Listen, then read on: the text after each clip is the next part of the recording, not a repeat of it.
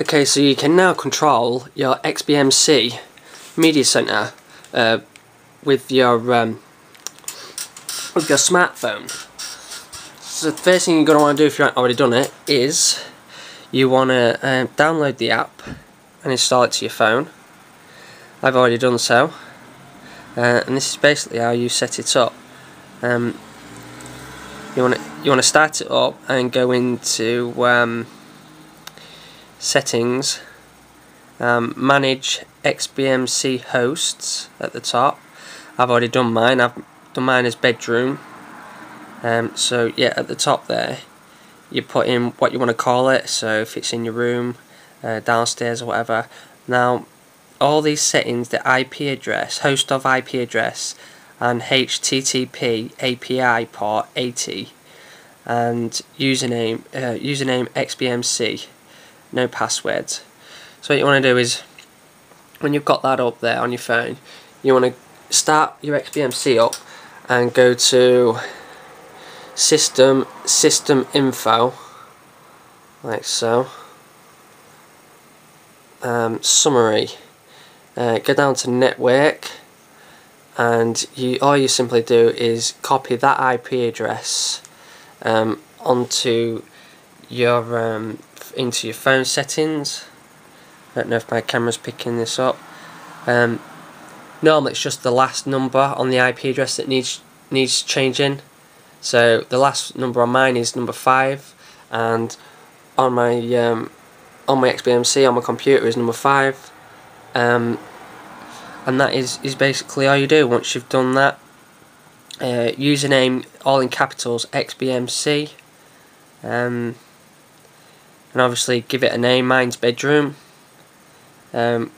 Highlight Wi-Fi only, access port 80, sorry, and that should be it. Click OK.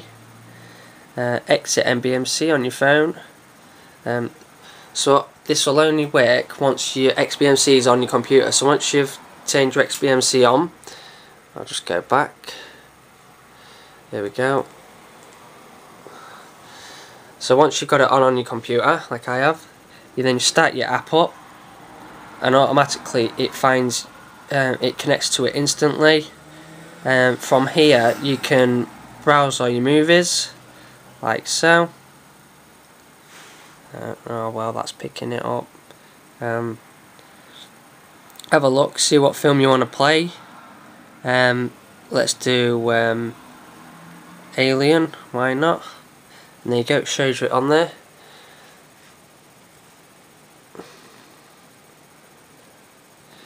Let's click play movie. There we go. And there you go.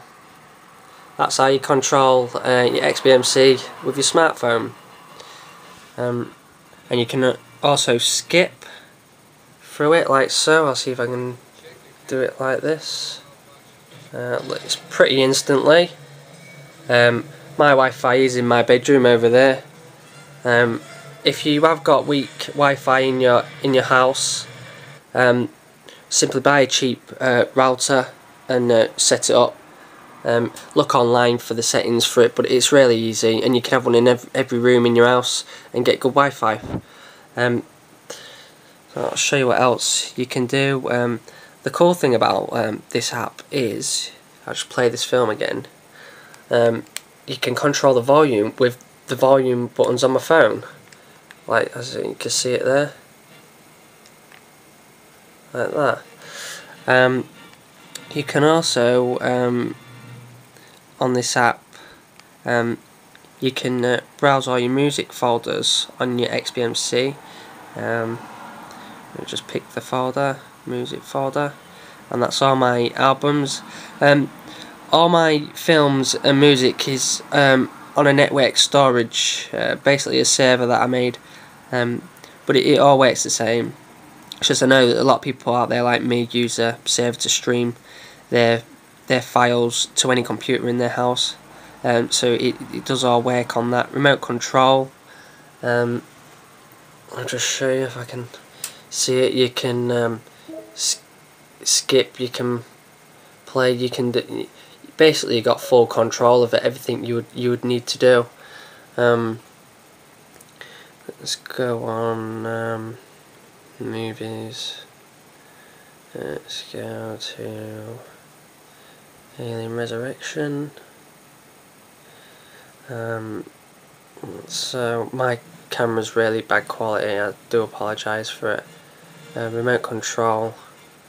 And from here you can go information, and you'll see when you click it, it comes up to tell you what it is.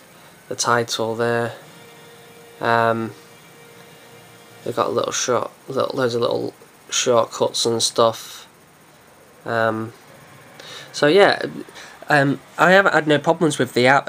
Occasionally the IP address on XBMC on your computer changes. I think there is a way to stop that on your XBMC on your computer, but at the minute I don't know how to do that.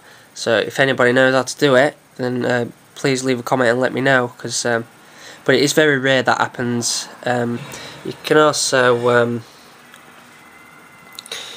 you can also power off XBMC like so. You can update your libraries. So yeah, it's a good app to app if you use XBMC a lot like I do.